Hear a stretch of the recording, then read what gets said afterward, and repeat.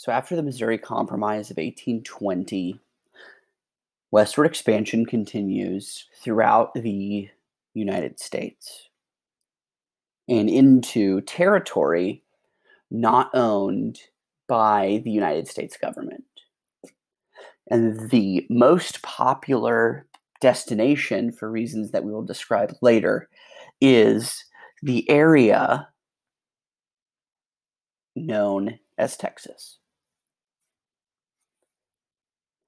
So this is a picture of the territory that Mexico controlled from the middle of the 19th century, from their independence and their subsequent revolution in 1820 that will allow them to gain access and control to previously owned Spanish lands in places like Texas, New Mexico, California, that are now a part of the United States, but were a part of Mexico during that time.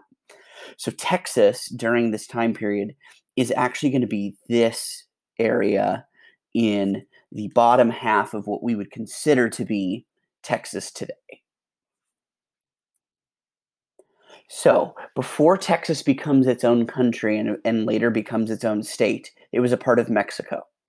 Mexico wanted people to live in the area that we just pointed out of Texas, so they allowed American citizens to move there. They wanted people to move there so that they could pay taxes to the Mexican government, and more people could live there so that they could develop it and become more valuable. And so the Mexican state of Texas was led by a guy named Stephen F. Austin. And Americans that lived in Texas were required to follow Mexican laws, which is understandable. They live in a part of the Mexican country at the time. They needed to follow Mexican laws. And over the course of that immigration period, so middle of the 19th century, 1820 onwards, about 25,000 Americans are going to move to Texas. The Mexican requirements for Americans moving to Texas, they had to do three things. The first, they had to become citizens of Mexico. They had to give up their American citizenship, or they could become dual citizens. They had to become members of the Catholic Church, a holdover of the many of the missions in Texas. The Catholic Church has a huge influence on Central and South America, but it also has a huge influence in the state of Texas. Throughout the state, there are many places where Catholic missionaries set up missions, the most famous being the Alamo. The Texans are, and many of the people that live in Mexico are devout Catholics, so they had to become members of the Catholic Church. And the biggest requirement that's going to lead to the most tension is that Americans moving to Texas could not own slaves. It was outlawed in Mexico at the time. And so Americans that moved to Texas needed to follow all three of these rules. And the third one is going to cause the most tension because of Texas's geography. Many people who live in the South are going to move to Texas and want to own slaves. Because of Texas's geography and its location to those southern states. But this was a requirement because the government of Mexico had already outlawed slavery. So, a couple of things that lead to tension.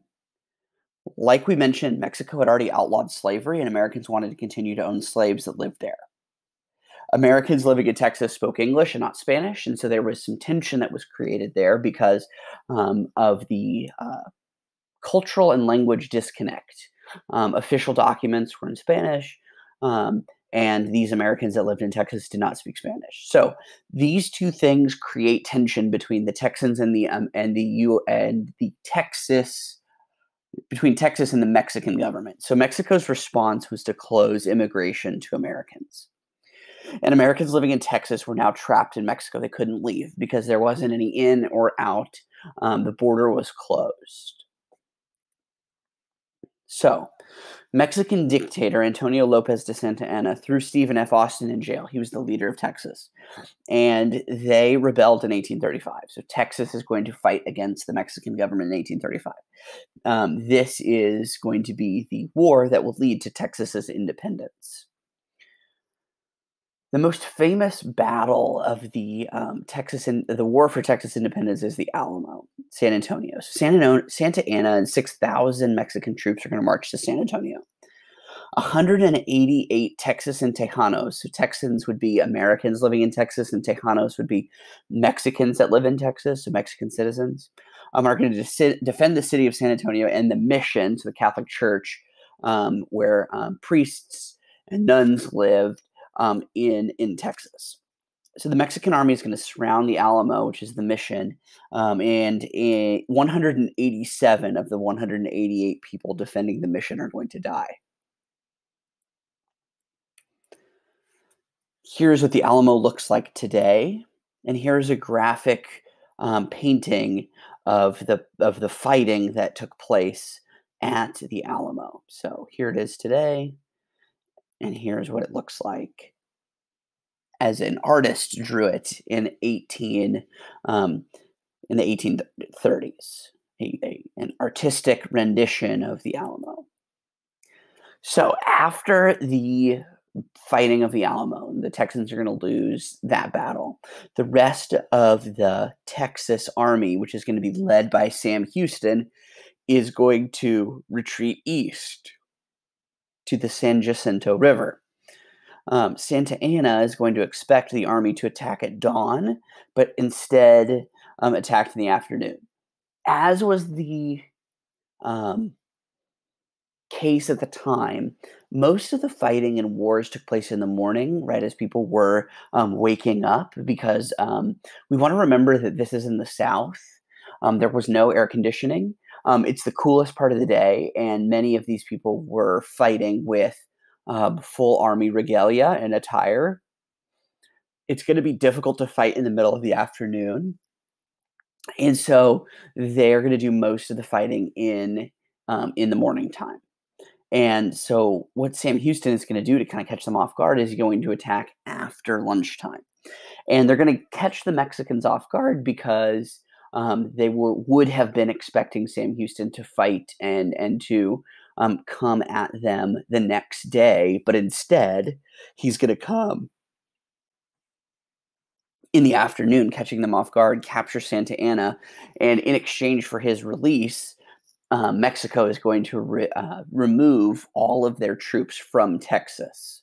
Again, it's that little space of land that is not the entire state of Texas that we know today.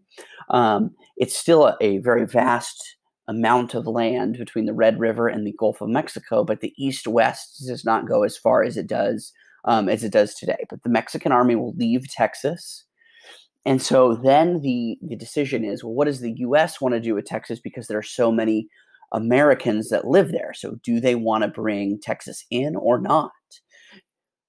Texans will tell you now that they're very proud of being their own country before they ever become their own state. But Texas and the government of Texas wanted to join the United States. However, Texas was denied that acceptance by the United States and became their own independent nation for 10 years. So from 1837 to 1847, Texas is going to become an independent nation. This is the land of the Texas Republic that they negotiate with the Mexican government.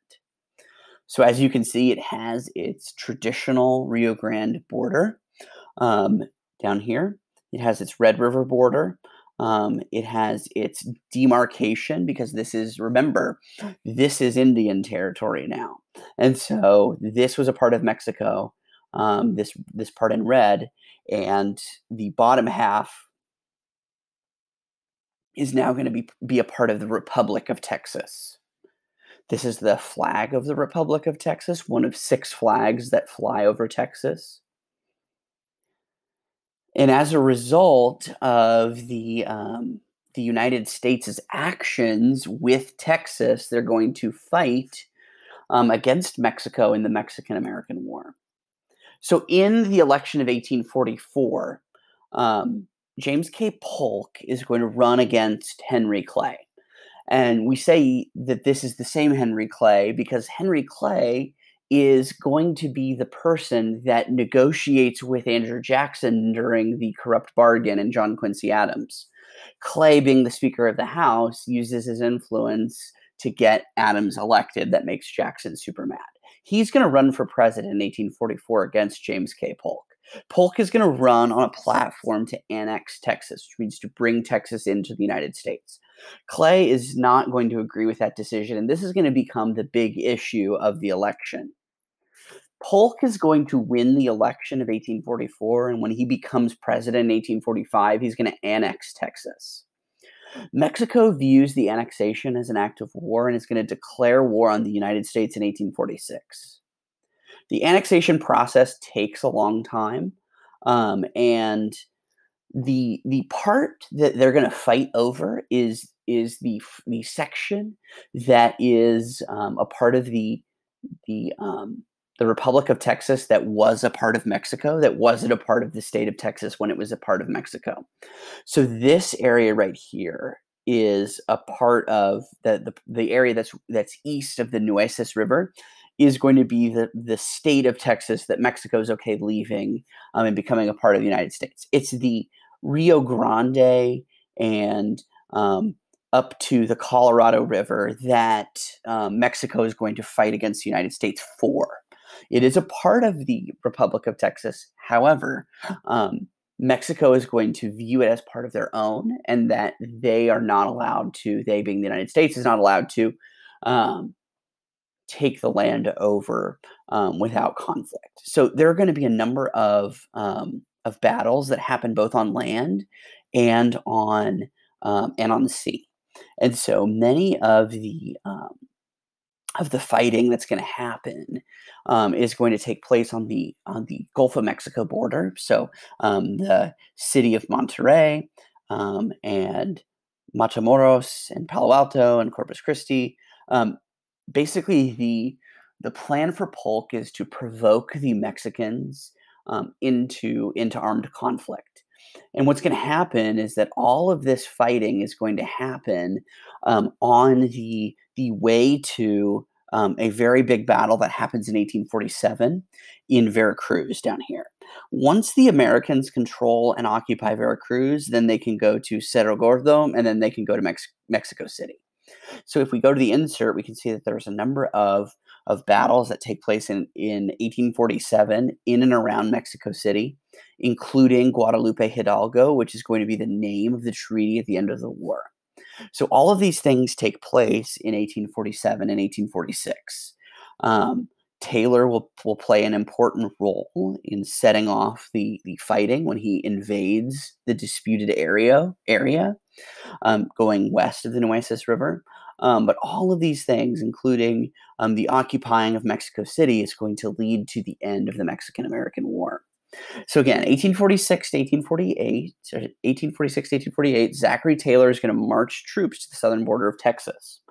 Winfield Scott is going to sail troops to Veracruz, and they're going to march to Mexico City, Scott's men, from Veracruz and take over the city.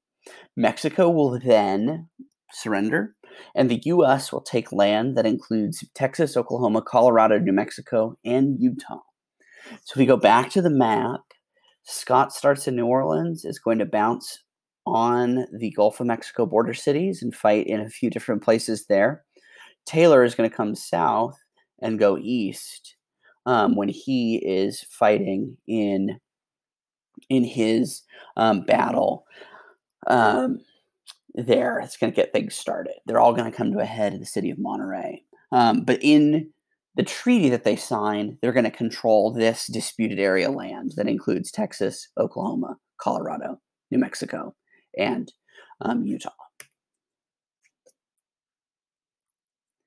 So they're going to sign the Treaty of Guadalupe Hidalgo after Scott takes the capital of Mexico City. The governments of the U.S. and the Mexico are going to the U.S. and of Mexico are going to sign the Treaty of Guadalupe Hidalgo in 1848. which will give the United States land from sea to shining sea. So it's going to include a lot of land that Mexico will give to the United States. It will connect this idea of manifest destiny, that essentially God has predestined us to control, us being the United States, to control land from the Atlantic Ocean to the Pacific Ocean, and that we should then control all of this territory. This is the annexation and Mexican cession. So here is the land that Texas will become a part of when the U.S. declares them a part of the United States in 1845. This is the land that Mexico will give to the United States in 1848. So this big swath of land that includes California, Nevada, Utah, Arizona, New Mexico, Colorado, and parts of Oklahoma and Kansas are all going to become a part of the United States territory and control in the signing of the Treaty of Guadalupe Hidalgo in 1848.